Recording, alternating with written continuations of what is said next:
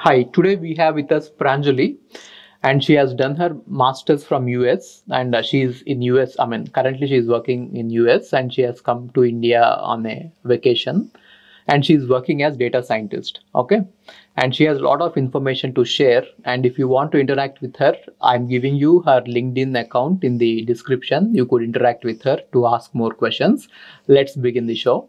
So, hi Pranjali. Hello. Yeah. So, shall we start with your journey from BTech? Oh yeah, sure. That sounds good. Yeah. Yeah.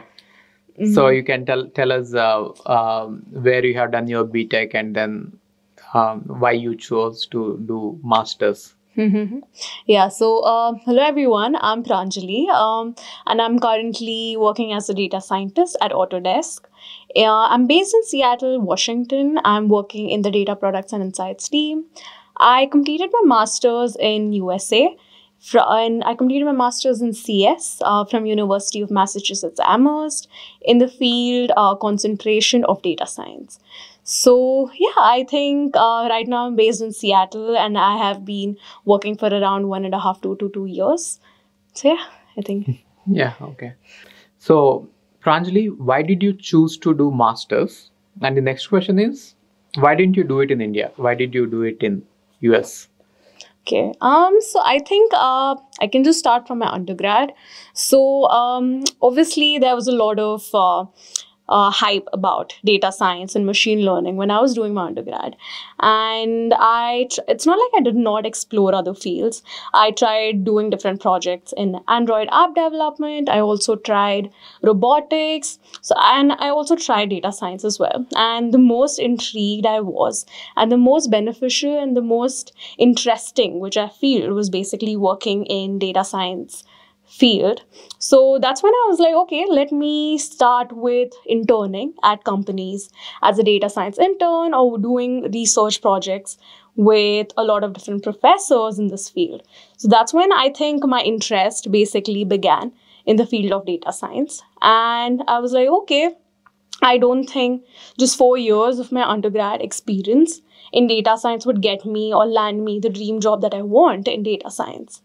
So I was like, okay, let me try to apply for masters in USA.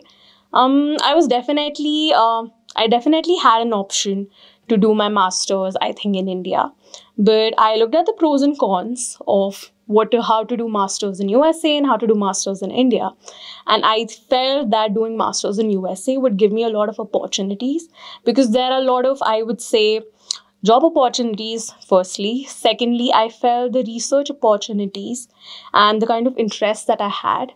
I was mostly interested in the field of natural language processing, and I saw that there were lots of publications and research projects done in US when compared to India. I would definitely say that India is a great place to kind of do your research projects and do your masters. But I just felt that masters in USA outweighed the pros of doing masters instead of in India. Okay. Okay. So Pranjali, have you done any internships in your BTech? And please let us know how to get internships because many students want to get internships. Yeah, I could definitely talk about it a little bit. So I was definitely unsure about how do I get started, how do I reach out to people, how do I land internships in the field of data science. So I think everybody has heard about LinkedIn, and I think I have used and leveraged LinkedIn as a platform to the most to basically get all the opportunities in the data science field. So I think the first thing that I started was basically I started with doing research projects within your own university. So you can reach out to a lot of professors, you can reach out to PhD scholars.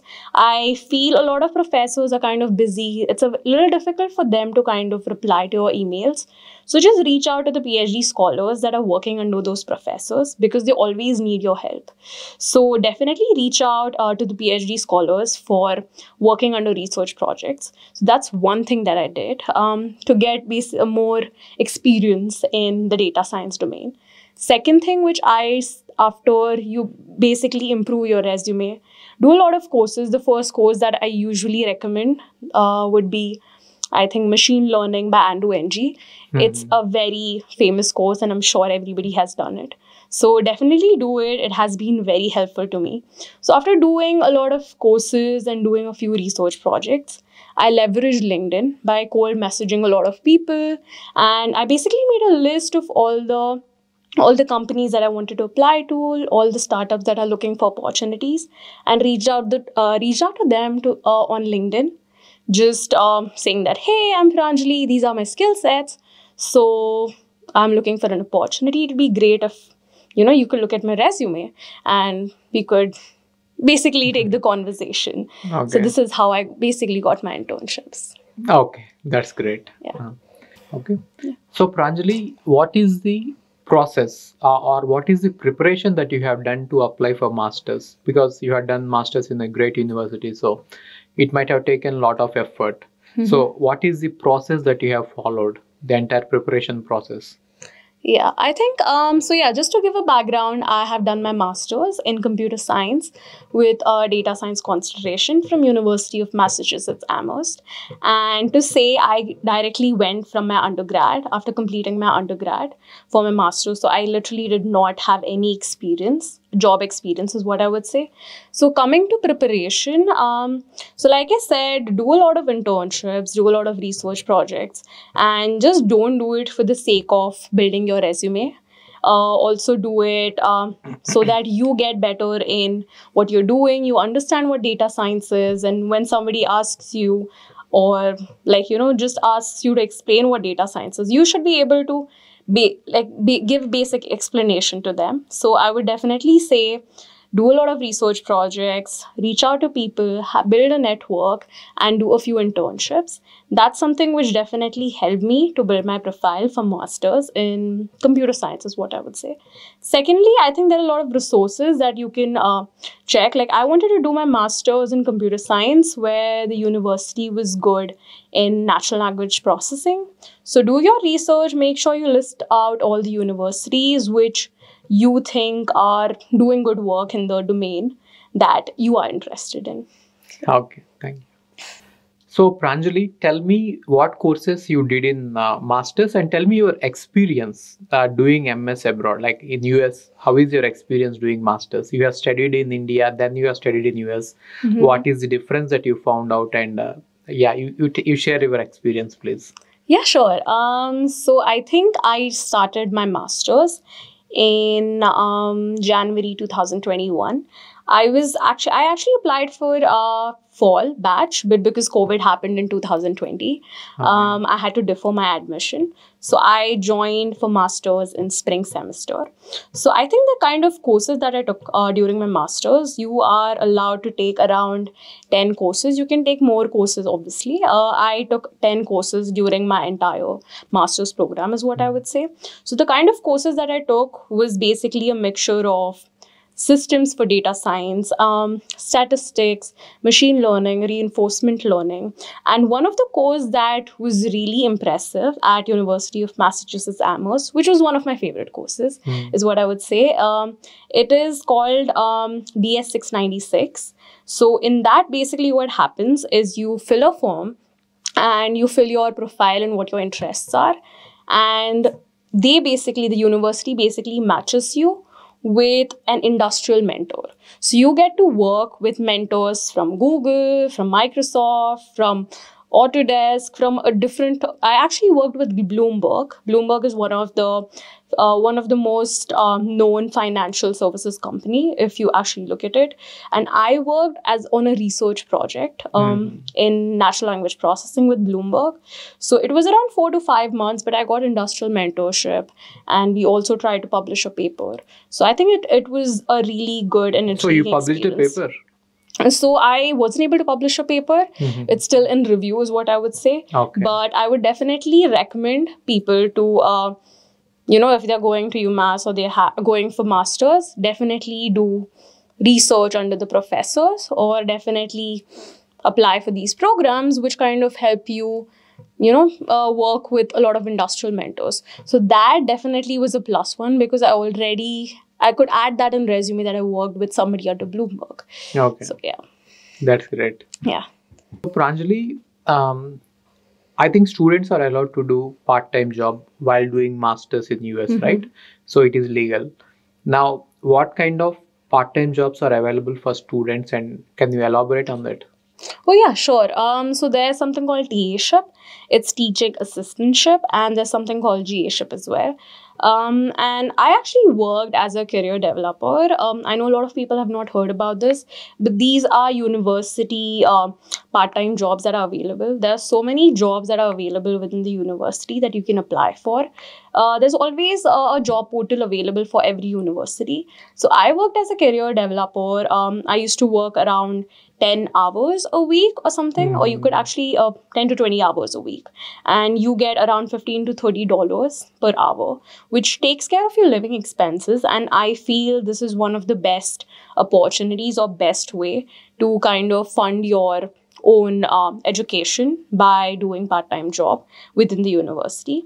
And when talking about TA-ship, I think TA-ship and GA-ship, it very depends on the university that you're actually studying in. But if you apply for TA-ship, there's a lot of tuition fee waivers that the university provides you. It's around 30 to 40% of tuition fee waiver. So maybe if a semester your tuition fee is $20,000, you get around maybe $6,000-7,000 fee waiver. And there are a lot of universities which provide you with entire scholarship, like complete scholarship. You don't have to pay anything from your pocket. So yeah. Okay. Yeah. That's great. So Pranjali, how did you become a data scientist? Can you explain the process? Yeah, sure. So I think my main motive to do masters was to get more accustomed and get more, I think, domain knowledge. And this masters in USA definitely has helped me. And I did my masters in USA with a field concentration in data science. So I took a lot of data science courses, what I would say.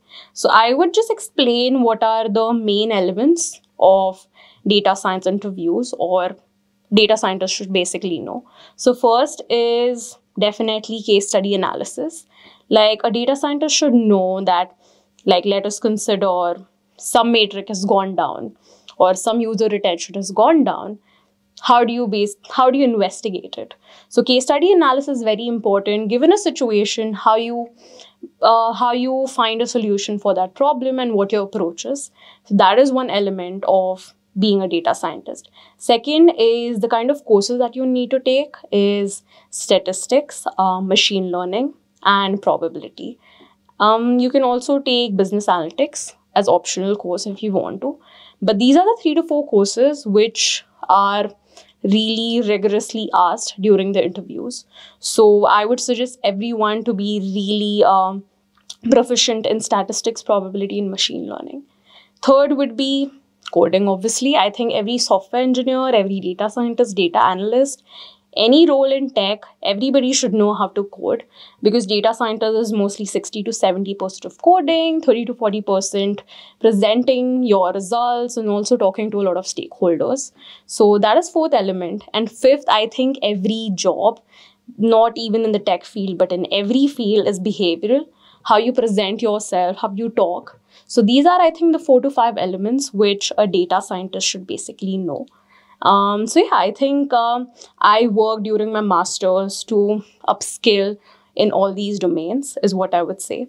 And coming to how did I land my data scientist job, the first thing that I would say is I applied for a lot of data science interviews. So I wanted to firstly start with an internship. So I was like, okay, let me apply for a lot of data science internships.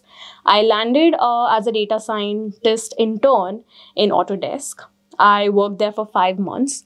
And obviously a lot of interns, a lot of companies, when you're interning there, they look for full-time employees if you are actually a good performer, depending on what you have delivered. So yeah, I think my manager liked my work, and we had a performance review. And we basically talked about getting my internship converted to a full-time offer. And that's how I think I landed my data scientist job. So Pranjali, what are your day-to-day activities as a data scientist? Yeah, I think it's very project-based is what I would say. As a data scientist, depending on different kinds of projects, my roles basically vary. The first thing that I would definitely say is performing a lot of statistical tests. That's why I was basically, giving an emphasis on knowing statistics and probability, because that's one of the major things that you need to know when you are a data scientist. So a lot of statistical analysis, performing A/B testing, hypothesis testing, if you're aware of what that is. Secondly, I think obviously coding, trying to basically get a data set, and a lot of data pre-processing, data cleaning, building a lot of machine learning models and testing those machine learning models, deploying those models, and creating a product from scratch is what I would say is another role that I play as. Third is after you're done launching a product. Is the product working? Is the product actually getting a lot of customers, getting a lot of users? So you have to perform a lot of statistical tests on that as well. Fourth would be conveying your product to your stakeholders, just to gain marketing and a couple of other things. But yeah, I think data scientist is basically my coding would be around 70%, and the rest of it would be just presenting my results and talking to the stakeholders, which is 30%. Okay, got it. So Pranjali, how is work culture different from India?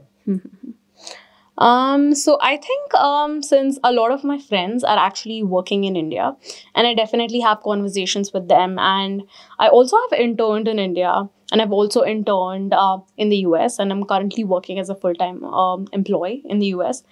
I would say that the work culture is definitely better when compared to India, because I basically start with my work at around 10 and get done with my work at around 4:35 p.m.